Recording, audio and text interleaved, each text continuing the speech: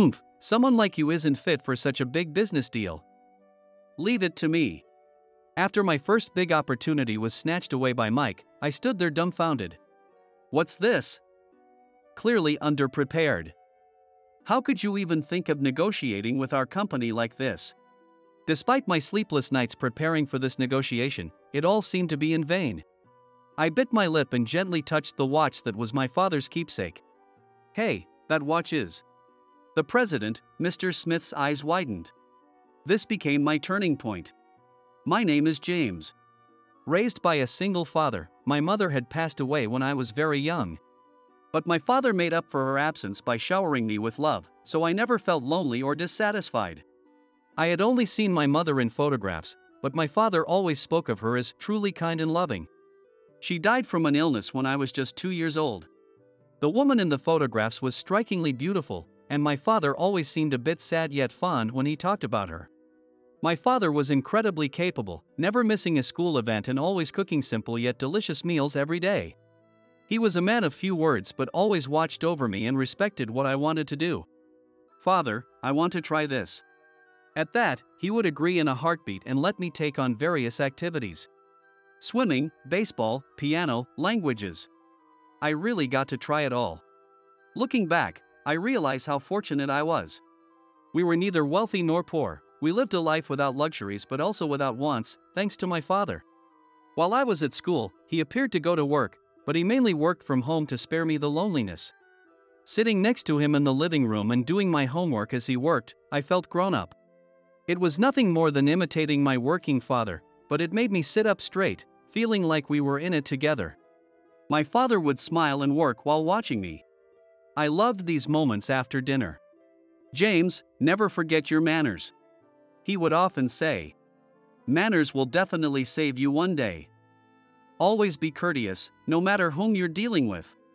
This was something he emphasized time and again, and indeed, he was always gentle and polite with everyone. His circle was always full of smiles, and people were eager to help him, and I received much help from those around us as well. My father was the coolest adult I knew, full of manly virtue, and I idolized him. Seeing me trying to emulate him, my father would blush and say, I'm not that great. But having my son look up to me is the ultimate reward as a father. Thanks for making me into a respectable father. Your mother in heaven must be looking at us with envy, he added. There was only one time my father hit me. In elementary school, a classmate mocked me for being from a single-parent home and insulted my father as well. Angered, I retaliated against the classmate. When my teacher told my father, he slapped me hard across the face. Tears brimming in his eyes. It was the first and last time I saw my father cry or hit me. Seeing me, Mrs. Miller hurriedly intervened. James loves you very much and just lost his temper because his friend made fun of you. I've already settled things with the other child's parents. Is that so? You were defending me. But listen, James, never do this again. Understand, my father firmly cautioned me. Then apologized deeply to Mrs. Miller and the other parents and silently led me away by the hand. I still remember that day. On the way home, my father gripped my hand painfully tight and said softly, James, I'm sorry. Not having your mother must have made things hard for you. I always saw my father as a towering figure, but on that day, he seemed a bit smaller. And I vowed never to retaliate against any injustices from then on. By adhering to my father's teachings and treating everyone with respect and courtesy, most injustices eventually disappeared. Indeed, by being courteous, my reputation among seniors and teachers improved, and things began to work in my favor.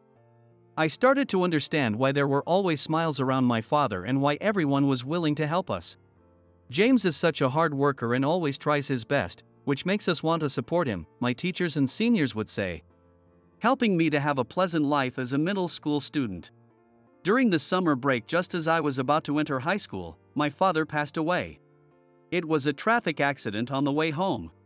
Despite having seen him off as usual that morning, I didn't know what to do when my father returned home in such a changed state.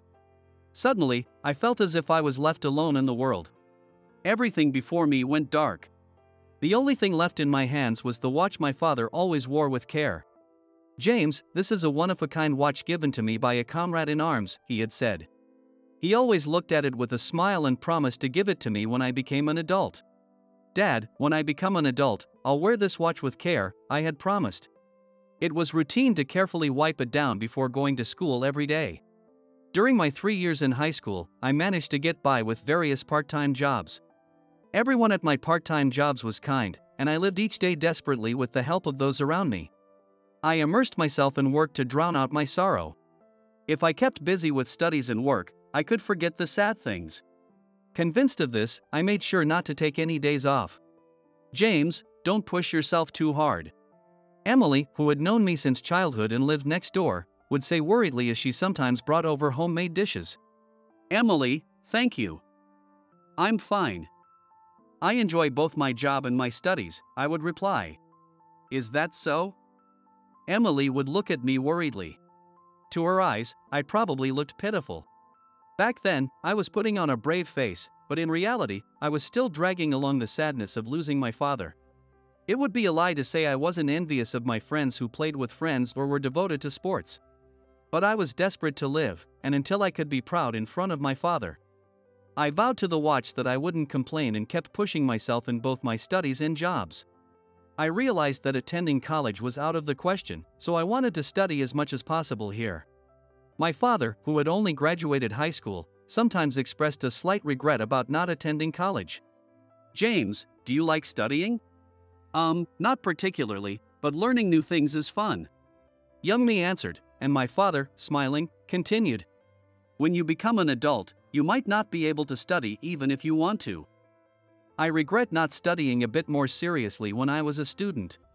That was a bit difficult for me as an elementary school student to understand, but now that my father was gone, going to college seemed difficult. Now in high school, this might be my last chance to really learn. "James, are you planning to work after graduation?" Mr. Thompson, my high school teacher, understanding my situation, started discussing job options with me early. A guy as serious and capable in studies as you could succeed in any college. It's a pity. Despite saying this, he always helped me think about job opportunities. I was truly grateful. I cherished the kindness from those around me and lived each day to the fullest. Gradually, instead of dwelling on my grief, I became motivated to live in a way that wouldn't disgrace my father. The words I spoke to the picture of my father and mother became more and more forward-looking. With help from those around me, I landed a job at a company that seemed too good for a high school graduate. I must do well and not disgrace those who helped me get here. "Dad, I'm taking the watch with me." On the first day at the company, I took the keepsake watch and wore it. From that day on, I worked desperately every day with my father's watch as my talisman. "Hey, you, the high school grad. Handle this." My supervisor, Mike, would carelessly throw documents onto my desk, which I carefully organized and reviewed. The work environment wasn't bad. Except for this supervisor. Everyone else instructed me politely, treating me as a full-fledged employee without favoritism despite my high school diploma. Although it was challenging at first, it was truly gratifying to be given real responsibilities and not be looked down upon as just a high school graduate. Only Mike never recognized me as a full-fledged employee, always assigning me menial tasks. It was just the beginning, I thought. For now, I must endure. I truly believed that someday Mike would recognize me. With that belief, I obeyed even Mike. Indeed, Mike always topped the sales charts and was deeply trusted by the front office. He was capable at his job, and I thought I could learn something from him, so I persisted without getting discouraged. "Hey, high school grad. Why are you even in this company?" Every day, like clockwork, Mike would hurl insults at me. Indeed, this company mostly employed college graduates, and the number of high school grads like myself could be counted on one hand. And one by one, unable to withstand Mike's bullying, they would leave. I could sometimes hear the office ladies whispering, "Did you hear? Another high school kid quit." "Yeah, it's Mike, right? He looks down on everyone because he's from a prestigious school." The last one who quit was a college grad too, but not from a very prestigious one, and he really gave it to her. "You're either elite or you don't belong here," Mike would say, currying favor with the bosses but being cruel to those he considered beneath him. "James, it's amazing how you can stand him. I just can't handle it anymore." a college-educated coworker said before quitting. Within less than 6 months, all my peers had quit, and I was the only one left. Ha, tough little guy. At least you've got grit. Mike would snort disdainfully, continuing to assign me menial tasks and snide remarks, but as I endured and handled them, my reputation among others began to grow. James, want to try handling this task? I think you're ready for it now, someone suggested. James, want to come along on this deal? It'll be a great experience for you, another offered. Gradually, I was entrusted with bigger responsibilities and allowed to accompany on major negotiations, getting direct exposure and learning opportunities. However, somehow I always ended up being replaced midway through these tasks. At first, I thought it was due to my own inadequacies and seriously reflected on what might have gone wrong. But as Mike frequently ended up taking over, I began to feel something was off. Surely not. The unpleasant thought crossed my mind, but there was no proof. It could just be a coincidence. Perhaps I truly was lacking, and Mike was just cleaning up after me. I shook my head, dismissing the troubling thoughts. Indeed, Mike was unpleasant. But blaming my shortcomings on others wouldn't help me grow. I continued to focus on self-improvement with a positive attitude. I motivated myself with the goal of someday handling an entire negotiation on my own from start to finish. James, this is a crucial deal for the company. Can I entrust it to you? One day, 5 years after I joined the company, President, Mr. Carter directly assigned me a significant negotiation. Yes. I'll do my utmost. This was certainly my turning point. I spared no effort in my preparations, working tirelessly to approach the negotiation well prepared. I communicated thoroughly with the sales representative, ensuring the materials were clear and comprehensive to avoid any oversights. Wow, James. You're doing even better than I taught you. As I prepared with guidance and advice from many, the day of the negotiation finally arrived. A kid like you handling such a big deal? You're in over your head. Step aside, Mike said, taking the materials I had prepared. Then he reported to Mr. Carter, I'm concerned about relying solely on him, so I'll accompany him. And it was decided that Mike would join the negotiation. This gave me an uneasy feeling. The unpleasant scenario that had once crossed my mind was about to become reality. On the day of the negotiation, Mike and I headed to the meeting in a taxi together. Despite the significance of what we were about to undertake, the ride was silent throughout. Hey, high school grad, I'll handle this. Just watch and learn, Mike said tersely before entering the conference room. Inside, the president, Mr. Smith, was waiting. As the negotiation progressed, Mike took charge of the conversation. However, he began deviating from the materials, and the discussion became disjointed, never quite coming together. The conversation veered off in directions I hadn't intended, and I didn't get a chance to speak at all. Seeing the increasingly grim expressions of the people from the client company, I clenched my jaw in frustration. It felt as though all my efforts had been wasted, leaving me feeling helpless. Driven by his panic at the disarray, Mike's discourse strayed further from the core issues. Amidst deep sighs and bored tapping on the table, Mike's verbose talking turned him into a virtual jester. Really, what is this? It seems this negotiation was a waste of time. Mr. Smith finally expressed his frustration. I'm terribly sorry. In the ensuing silence, I instinctively apologized. I thought the documents were well prepared and clear, what a pity. He sighed deeply, glancing my way momentarily. Mr. Smith looked at my watch and exclaimed, You? James, was it? Where is that watch from? Pointing to my watch with trembling hands, he asked. Yes, my name is James. This watch was a keepsake from my father. Could it be your father was David? Yes, my father was David. Did you know him? After a moment of thought, Mr. Smith looked intently into my face again, as if seeing it anew, and said, I see. Ah, James. You're David's son? I apologize if I'm mistaken, but did you prepare these documents? Yes, I replied. In that case, could you give the presentation from your perspective once more? While somewhat bewildered, I remembered the story of my father's watch, a unique treasure given by a comrade. I was shaken. But I had been given another chance. Mike sat next to me, his face ashen. Taking a deep breath, I delivered the presentation as practiced. It went well, I believe. I engaged sincerely with the client who listened intently. The Q&A session was efficient and thorough. As I concluded the presentation filled with a sense of achievement, Mike clicked his tongue softly, looking at me with displeasure. Mr. Smith approached with applause, extending his hand for a handshake. "Well done, you put together a solid presentation. Thank you very much." I shook hands with Mr. Smith, and we successfully sealed the deal. "You seem to work much like your father did," he continued, sharing a bit about my father. "It's hard to believe now, but my company once struggled financially. Your father, David, saved us during that crisis. He was truly my right-hand man, tirelessly dedicated to the company. Even after he started his own business, we remained good friends and business partners. He even had this unique watch made especially.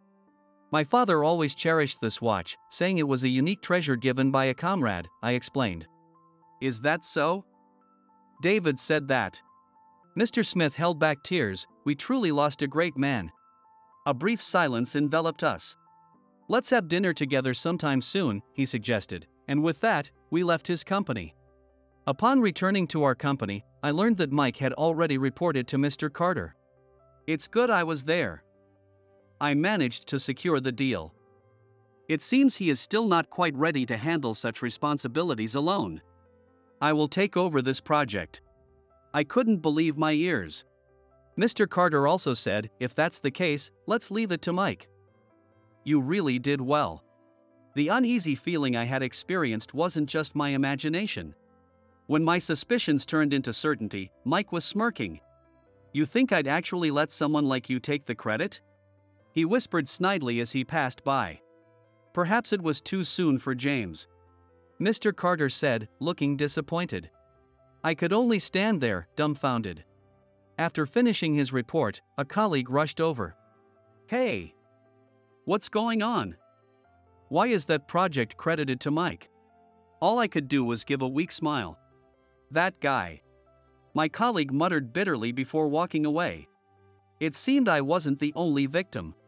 Despite everything, Mike continued to go out on business deals, further enhancing his sales performance. I had come to understand his scheme. "Mike, why do you go to such lengths?" I confronted him. "Ha? It's too much for a high school grad like you. I'm cleaning up after you, and you're acting all high and mighty? So, every time the project was handed over to you midway, was it all for that?" Mike laughed through his nose without a hint of shame. "What can a useless high school grad do? Just stick to the menial tasks." He waved his hand dismissively and walked away. Frustrated, I punched the wall. Why hadn't I noticed before?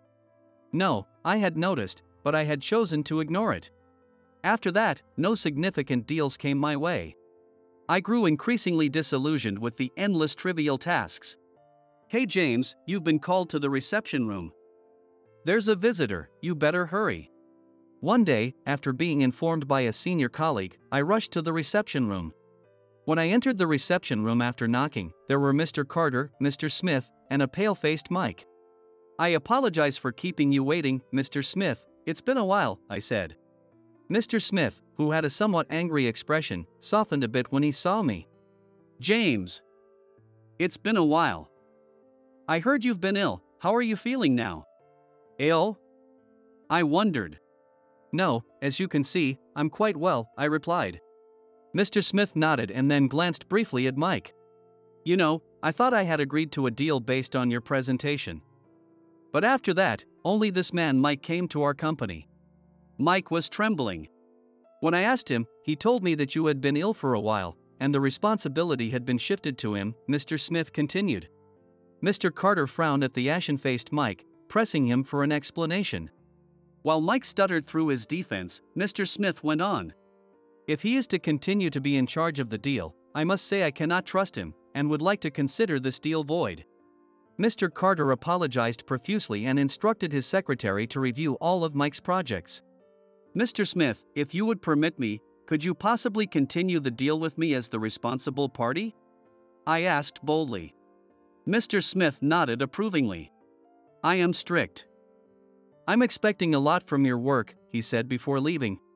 Subsequently, an internal investigation brought all of Mike's credit stealing to light. As expected, other young employees had also been victims of Mike's credit stealing, and in some egregious cases. He hadn't even attended any meetings yet had altered documents to replace names with his own. Damn, why did that old fool have to meddle? And don't get too comfortable, you only got that deal through connections. Mike spat bitterly, his face flushed with anger, as he was relegated to a subsidiary on a remote island. Due to the small size of the island, the reason for his demotion had quickly spread, and he was evidently feeling very constricted. Well done, James. It really was right to have you in charge, said Mr. Smith, with whom I had multiple meetings and dinners, earning his full trust. After numerous meetings and dinners with Mr. Smith, I earned his complete trust. Our mutual efforts led to improved business performance and even new deals introduced by Mr. Smith. Thank you always. About that matter you introduced last time. Now, he was like a second father to me, and I often sought his advice over meals. After the incident, Mr. Carter apologized, saying, I was so blinded by my trust in Mike that I neglected other employees. How shameful. I am truly sorry. This led to a re-evaluation of all employees, making the workplace more conducive than ever. Along with that, while not as extreme as Mike, other senior employees who had been coasting on the efforts of juniors were sidelined, eventually leaving the company. The environment became more dynamic, with fair recognition of efforts, fostering healthy competition and improved performance. Consequently, I was promoted swiftly. It was gratifying to see that effort was fairly rewarded, and by closely coordinating with clients, the results multiplied. This cycle led to even more business opportunities. Lately, I've been able to assign more responsibilities to juniors and subordinates. It's a shame that James is stepping back, but his successor is a really great person. Recently, I've been hearing this more often and have found joy in personnel development. However, I remain to be in charge of Mr. Smith's company. Thank you for taking your time despite your busy schedule. I shared a laugh with him, because you are my benefactor in origin, but perhaps I should pass it on for the sake of my juniors. Our dealings with Mr. Smith led me to discover more about my father, and it was after that deal that my work was re-evaluated. I couldn't bear to turn my back on Mr. Smith. By the way, James, with your skills, you could go independent, couldn't you? Have you not considered it? Mr. Smith inquired one day, seemingly under the impression that, like my father, I might do the same. I haven't ruled it out, but I admitted, but there was still a desire to contribute to the current company. Despite the challenges, this company had nurtured me from a high school graduate to where I was now. At least until the subordinates I'm training can stand on their own, I think I'll stay, I added. Mr. Smith smiled warmly. That's another way you resemble your father, he remarked, apparently reminiscing and seeing my father in me.